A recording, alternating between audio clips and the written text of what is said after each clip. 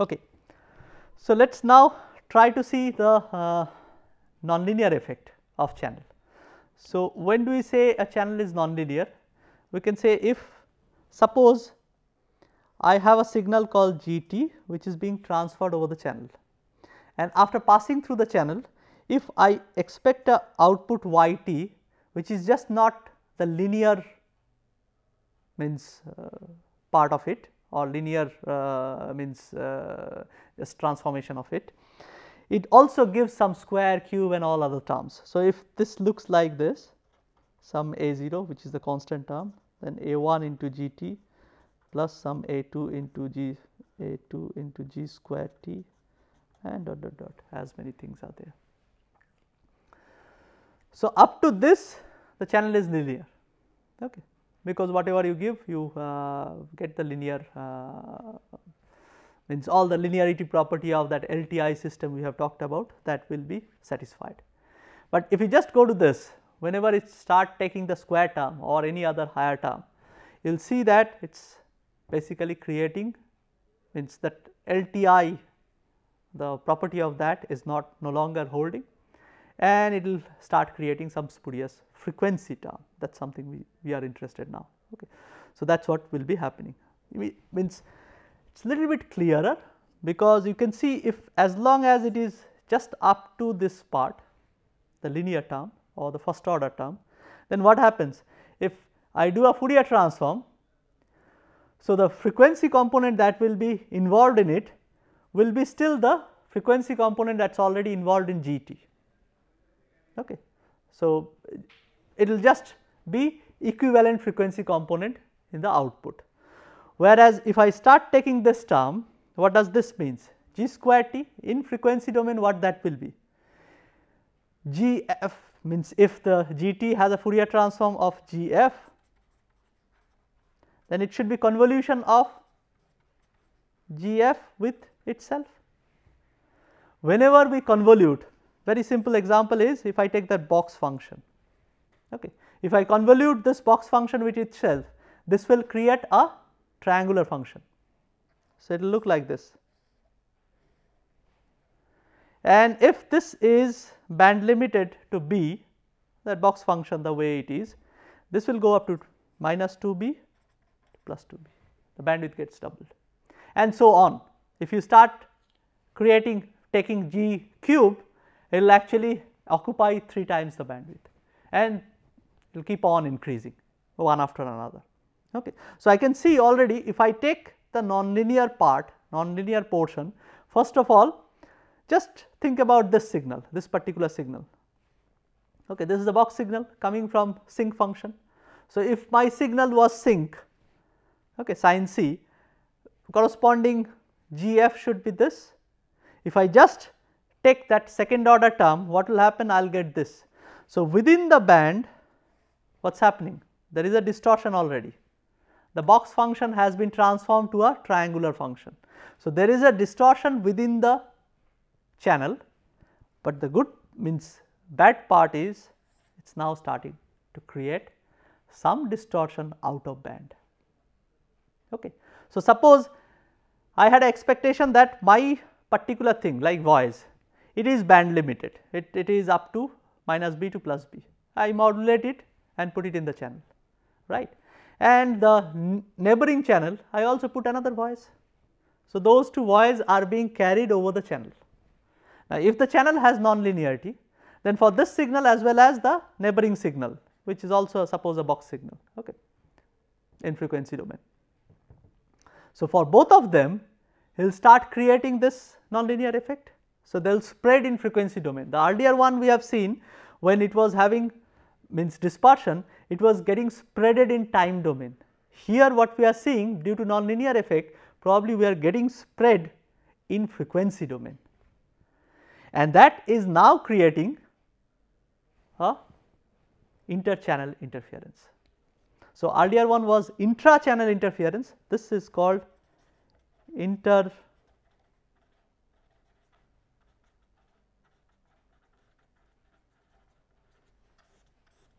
that is something which will be happening whenever we pass it through a nonlinear channel. But of course, what will happen, the channel is it might be non-ideal, but these coefficients will be very small, because generally channel will not do too much of, means will not create too much of nonlinearity. It will create some amount of nonlinearity, but the coefficients will be pretty small, and accordingly you will see the effect of it. Okay. But whatever it is, you have to always keep this in mind, that channel might show some nonlinearity, and accordingly you have to combat. Okay. So, how you will combat will later on we will see, but this is something you have to be sure that the channel might be the ideal channel, distortionless channel we have talked about, it might not be this. So, it might have that dispersion which we have discussed already, if the phase is not non-ideal or the amplitude is non-ideal in the transfer function, or the channel might be just a non-linear thing which will create this kind of interference.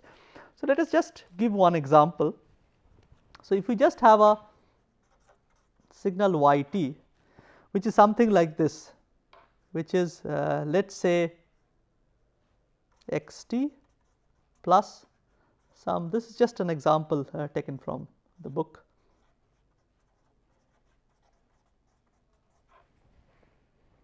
So, let us say if this is my yt, as you can see it is already the nonlinear coefficient is pretty small. Okay. So, that x square t, the corresponding coefficient is pretty small, that is what will be happening generally. Okay. Now, let us see, let us examine what kind of effect we will be getting with this. So, let us say I put a xt which is something like this, 2000 sinc 2000 pi t. Okay. So, it is a sinc function in frequency domain. Why we have taken a sinc function? Because we want to represent it as a box function, okay, in frequency domain. So, this is our xt. So, definitely xf will be a box function of duration 2000. Okay. So, that is the case. If I pass this sinc function over the channel, then my yt should be 2000 sinc 2000 pi t plus this will be there, and then 2000 square. So, 2000 square into this will give you this number 0.316, okay. Or let us say 2000 square, not 2000 square, you multiply this by 2000, you get this, and there will be another 2000 which will be left, and then you get a sinc square. Okay. So, I can write this as, this is just a, means if I take yf, this is just a box function, okay, of strength 2000, or sorry, the width 2000, and this is just 316 if I take, and this is actually a triangular function. So, I can take a triangular function of this one 4000, okay, because 2000 convoluted with 2000 box function. So, that creates a 4000 band triangular function. So, if I just plot them,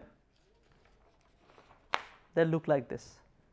The first part will be, that is this part, that remains the same function, which is a box function running from this 1000 to plus 1000. Okay. And the next one is, if I see this one, it has a strength of 0.316. So, at this tip it should be 0.316, and it should be going as a triangular function going from minus 2000 to plus 2000. Okay. What will be happening? I will have addition of these two. So, if I just see, it should look like this, and there should be some part like this, right. So, this should be my overall output function yf. Now, you can see there is a distortion, because ideally I should have expected this thing. This is the distortion part which is coming in band. So, nonlinearity actually has two effects, it corrupts your signal and it corrupts other signal as well. So, it has a distortion, and not only that, out of band it has created some spurious thing which will create distortion to others. Okay. So, you have to be very careful about a nonlinear channel, because nonlinear channel creates not only problem for you, it will also additionally create problem for all your neighboring FDM channels, or it start creating inter-channel interference. That is something we should be very careful. So, if the channel is nonlinear, we should be very careful about it, okay, and accordingly we should combat. So, there are methods of combating nonlinear channel, but right now we are just stating what should be the ideal channel, and if there is a deviation, what should be the effect on the signal, okay. Because whenever we have said we wish to do communication, we have almost assumed as if the channel was ideal. So, we have characterized what do we mean by ideal. That means, whatever we transmit, we are almost expecting all the time that at the receiver I will be receiving almost similar thing. This is probably not true, as you can now see, okay. So, it can have dispersion, we have already talked about that. It can have nonlinearity, this is something we are now talking about. Next we will talk about something else, okay, which is called, it is specially being observed in a wireless channel, which is called multipath effect of fading, okay. So, what is this? Whenever you transmit a signal with your antenna, most probably you will not be able to restrict, means if the antenna is omnidirectional, then you will not be able to restrict the signal to a particular direction, and generally in many cases that is not the intention, because you do not know exactly where your receiver is. You target your antenna to a particular direction with a very precise pencil beam, probably you miss the target, you do not transmit the signal where the user is, okay. So, that is not very good. So, generally I would not bother myself to see where my recipient is, I will just broadcast the signal on the air. So, that means I need a omnidirectional antenna, and which will broadcast in every direction the signal. And what will happen when you are broadcasting, you are not sitting in a free space, right, and then transmitting it. You are sitting in some locality where there are buildings, there are trees, there are many other things which can act as a reflector to your signal. So, what might happen, suppose I have a reflector over here, this is my receiver antenna, this is my transmitter antenna. So, whenever I transmit, it goes in every direction. So, the one that goes over this direction will directly be received, one that goes in this direction, okay, this will be reflected back, or some portion of that will be reflected back. It might absorb something, it might scatter something on other direction, but some portion of that will be reflected back, and that will still be received over here. This particular model is called multipath effect, okay. Even in other scenario where we have a guided communication, like let us say fiber optic communication, okay. So, if we have a fiber optic communication, there also you will have some diameter of your core where you are launching the light, and then due to total internal reflection, so basically the core looks like this, and there is a cladding of that fiber, and you launch the light, and then it gets totally internally reflected and gets guided. But what will happen there also, there might be different rays launched at different angles, and they will go through different path length, okay. So, there also the same phenomena will be happening. So, whatever happens, this might be a very low dimension, that is why there will be not much difference between those rays, whereas here there will be huge amount of difference. The ray that goes directly to a receiver and the ray that takes a detour, and there might be multiple reflectors. So, multiple such things can be happening, okay. So, all those things will get inside this. Effectively, what is happening? Effectively, suppose let us say again let us take a example of pulse. I transmit a pulse, some portion of its power is getting directly linked. So, the delay on this will be much lesser, whereas some portion of that power is getting on this link. So, there the delay will be higher. So, basically multipath means its different delayed signal, replica of that same signal is coming and sitting at the receiver. Okay. This is what happens whenever we talk about multipath fading. Okay. So, let us just try to see a channel model where only 2 rays we can think about. Okay. So, that 2 ray model, one is straightly going to the receiver and the other one is getting reflected from another reflector and coming back. Okay. So, the first one, the ray which is going directly, that will have some delay because transmitter receiver are not co-located. So, there should be some delay of Td, after which you will be receiving. Okay. And there can be a further signal which gets little bit more attenuation, let us say alpha.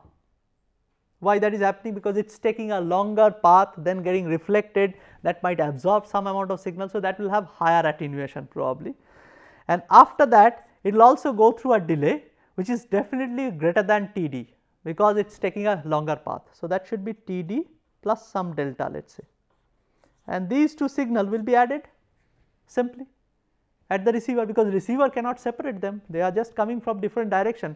Receiver also has a omnidirectional antenna, because he also does not know from which direction his signal will be coming.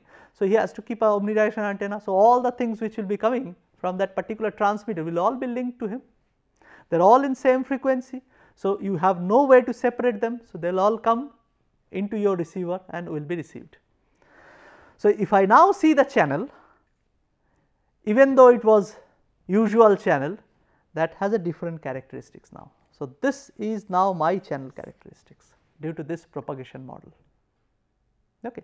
If just 2 rays are there, if there are multiple rays, I have to put that many arms with all different alpha values and different delta values.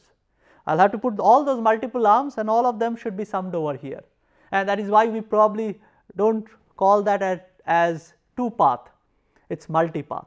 So, multiple path can be there, all of them should be accounted for by signal analysis. For simplicity and to get some insight, we are just taking 2 ray model or 2 path model. Okay. So, if this is the case, what is the transfer function of this filter? Let us try to first identify. This is just a delay element. So, that should give me, if I try to characterize HF, that should be just e to the power minus j 2 pi f Td. Okay, it is just a delay element of fixed delay Td. So, it should give, means I have not taken any attenuation over here. So, it should give me ideally 1 as the amplitude and the delay should be this plus, because there is a adder. So, plus there should be a attenuation of alpha. So, it should be alpha into e to the power minus j 2 pi f, this delay should be Td plus T, right. So, this is what we get, this is my HF. Now, let us try to see the amplitude part of HF and the phase part of HF. Okay. So, I can take out e to the power minus j 2 pi f Td. What do I get? I get 1 plus this, I can write with the Euler's theorem again as cos plus j something. Okay. So, I can write cos 2 pi f, right. So, wait a second, 2 pi f, Td is already gone. So, 2 pi f t plus j sine 2 pi f t, right. I can write it, is it t or delta t, sorry, or sorry delta, I have just written t. So, that should be delta, yes. So, I can write it this way, fine. Now, I have to get the phase part and the amplitude part. So, this is already a complex one. I need to first try to evaluate the amplitude part of that. So, that should be square root of this square. So, 1 plus cos 2 pi f delta square plus this square, right. So, sine square 2 pi f delta, right, and there should be a alpha, right, somewhere we have missed that alpha.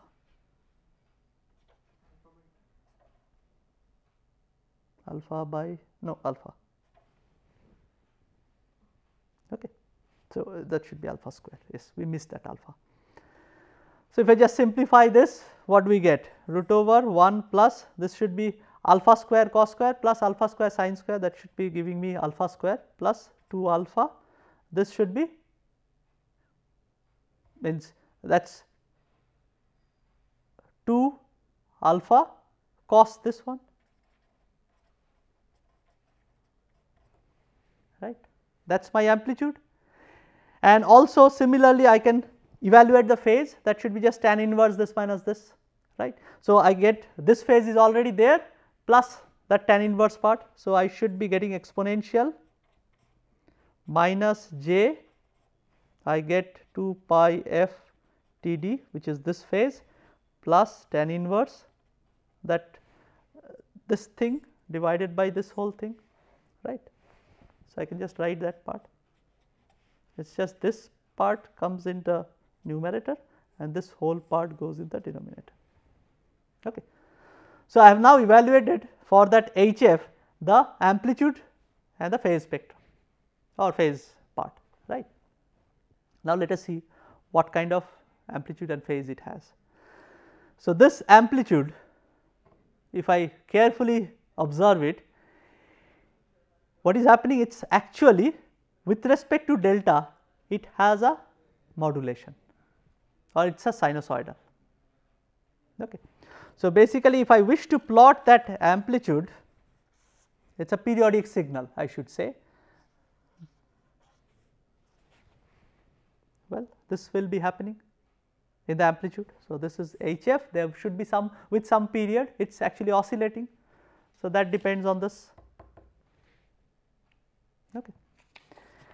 And then phase if I wish to plot. So, this is suppose the phase.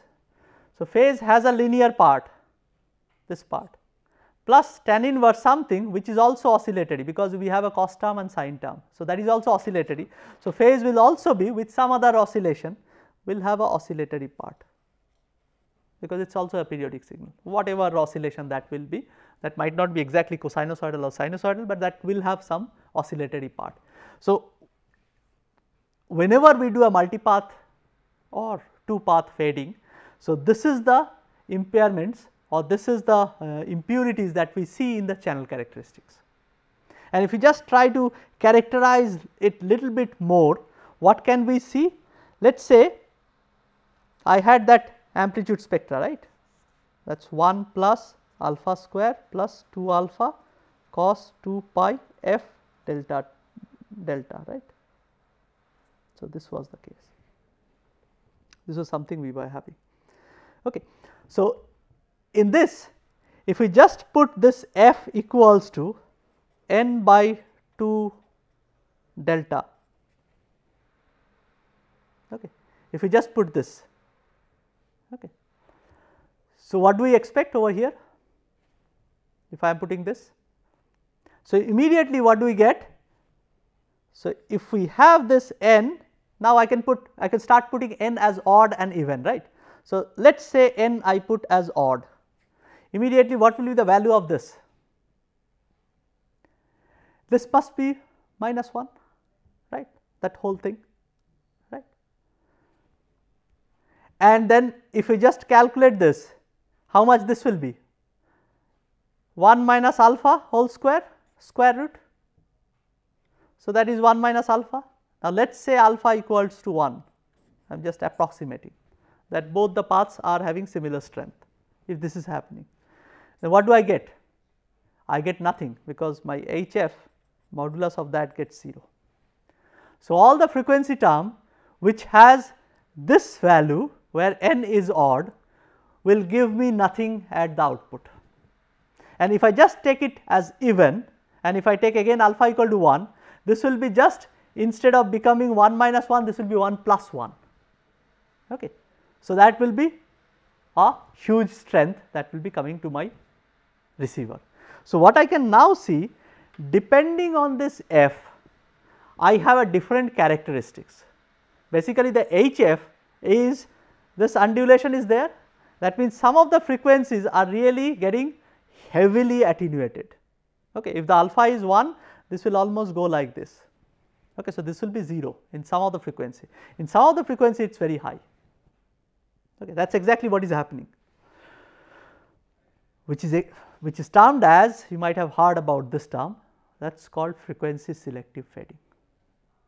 So, what my channel, the way I have characterized it, I have taken two path model, and with that two path I have characterized the overall characteristics of the channel. Okay. So, that HF I have evaluated. Then I could see that HF phase and frequency response both have some undulation or some modulation, or I should say it is periodic in nature. And then going deep into the details of it, what I could do is I could set this alpha equal to 1 and then try to see if I put this f as n by 2 delta. So, 2 delta gets cancelled and this is pi into n, right. And now n, if I put odd or even, I get different result for this cos. It might be plus 1 or minus 1. Whenever I put odd, it is minus 1, whenever I put even, it is plus 1. And accordingly, I can see a destructive interference and constructive interference is being created. So, different frequency term, because different n I put, different frequency I will be getting. For different frequency, I will be getting a different characteristics. And this exactly is termed as frequency selective fading. That means your channel acts differently over different frequency band. Okay. And there are methods to actually combat these things. So, what you do, if you really wish to transmit a very broadband signal over a channel which has this kind of characteristics, what will happen? Some of the selectively it will actually attenuate some portion of the signal, and selectively it will enhance some portion of the signal, or it will transmit as it is some portion of the signal. That is not very good. Instead of that, if you can segregate your entire frequency band into smaller bands, and in each band you transmit something, then you will have less effect of frequency selective fading, and that is what is being done in orthogonal frequency division multiplex. So, which probably is not the topic of our discussion over here, but this is what people do. Instead of utilizing the whole band, they subdivide the band into smaller bands and they try to transmit something on those smaller bands independently, so that they can be detected independently in a, of course, in a smarter way, which is part of that OFDM. But this is the basis for doing that, and that is why in a typical wireless channel people do this, because you can see that multipath fading comes from a wireless channel, and we could also understand the frequency selective fading part of a channel. This will always come in a multipath channel. How do we combat? Immediately this comes to our mind, because in this particular course we will not be actually dealing with multipath fading in most of the time. So, maybe we can just give some hint how we can combat this. So, whatever has happened to the channel, can we reverse that? So, that means a particular portion, if we just go back to that same channel, suppose let us say some part of the signal has been delayed, but less delayed, some part of the signal has been higher delayed, and some part of the signal has not been attenuated, some part of the signal has been higher attenuated. Okay. If I just do the reverse thing. Okay. So, I also almost the reverse, because whatever has happened in the channel I want to really negate that or nullify that. What I can do, if I can just do the reverse thing, that means whoever has got lower delay, can I give higher delay to him, and whoever has got higher delay, can I give lower delay to him, whoever has got higher attenuation, I give lower attenuation. So, this is actually called channel equalization. Okay. This is something which you will be seeing in your digital communication course heavily. Channel equalization is a very important factor for your receiver designing, but that is what is channel equalization. That means you assume that channel will have this multipath effect and you try to equalize, or that means you try to reverse that, and that is being generally realized with a tapped delay line. So, that means you actually take the signal, you tap at different power level, and then you actually adjust with a particular attenuation factor as well as a delay factor, and try to again add them together to negate the channel. Now, what will be the coefficient, optimal coefficient of this delay and as well as this alpha, that you have to actually understand or you have to know. That is why what they do, they train the channel. That means you first transmit a known signal over the channel, try to adjust these parameters, try to see whether that known signal can be better realized after doing all these things. Adjust all those parameters of alpha, that means the attenuation factor that you are putting and the delay factor you are putting, you equalize them. This is actually called the equalization. You equalize them so that you get a better response. Then once you have characterized the inverse of the channel and assuming that the channel is not time varying, that means the channel is not varying over time, this reflection and all those things are almost fixed. It is almost coming from a building, not from a car or something which is moving object. If this is the assumption, underlying assumption, then the channel will remain the same, and then the equalization that you have done, that you can use for unknown signal detection. Okay. So, this is what people do for doing channel equalization, and of course, in this course we will not be dealing with that, but this is a very important phenomena that happens in the channel, and you have to, means I have just given this example to let you know that how you can actually combat it physically. Okay. So, this is something which almost means tell us what are the things that can be there in the channel, and these are the things which you have to combat. We still have not touched something which is another impairment which will detrimentally affect our transmission, that is called the noise. So, next class onward what we will try to do is we will try to characterize noise first, because that is means even if you do not have wireless channel, because noise can be even generated at receiver. So, even if you do not have a channel, still noise can be there. So, it is that detrimental.